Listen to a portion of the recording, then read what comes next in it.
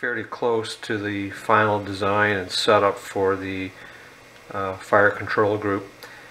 This is really the only part of the original plans that I'm using, and I've made some changes to that to make it, in my mind, work a little easier. It's not saying that the plans don't work, just that after looking at them, I've decided that to make it work seems to be a bit more effort than I'm willing to take. So I will detail how I've done this in the next video when I have it installed in the gun, but I kind of want to show you some of the things I do for spring design.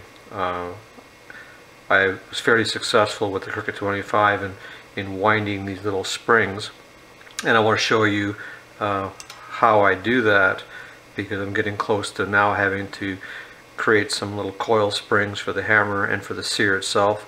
I've gone to a compression spring for the disconnect. Again, I'll detail this on the next video.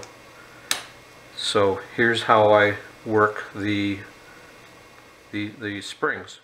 On the Kolt380, I used this little high density polyethylene block and ran a drill. This is actually the winding mandrel, and I'm using the shank of the drill bit itself. Drill through the piece of plastic and then lock it in place with a set screw, and then set some other screws up. These are all very easy to self-tap into plastic to retain the one tang or whatever, the one end of the wire, and it works really well. Just you mount it back on the drill press chuck, and then just wind it around by hand until you get the right angle, the number of coils that you want, and then cut it off and release it off of there. So that's worked out really well. I'm going to carry on that idea, and I've modified it a little bit. So back to my trusty drill press. I've mounted a hole saw in the chuck. I'm not sure what size that is. 2.5 inches maybe. I don't think the size is important.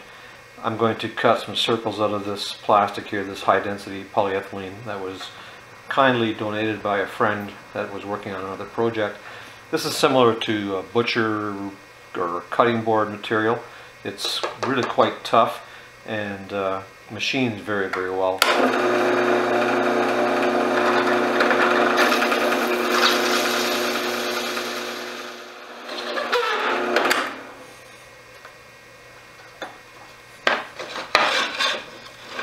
There we go. I'll trim that melted plastic off.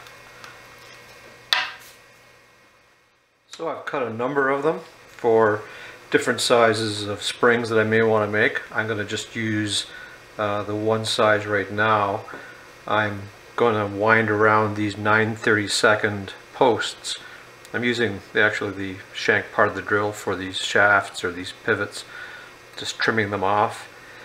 So what I've done is I've drilled a hole right through there, and then another hole there to lock that in place.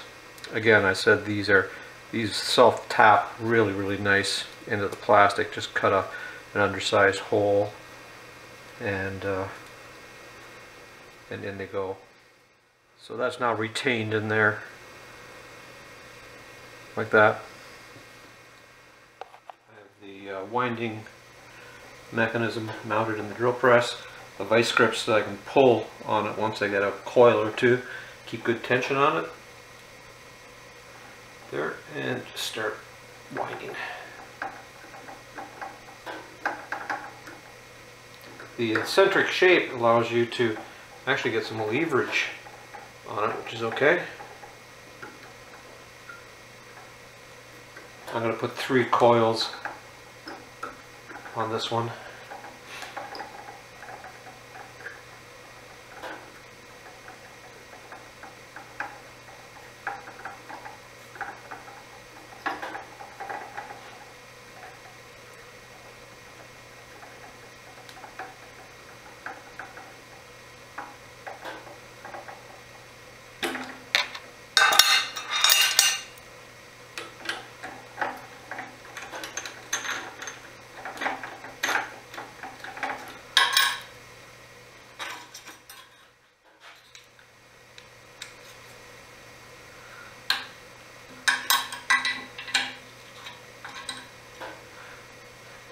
There we go.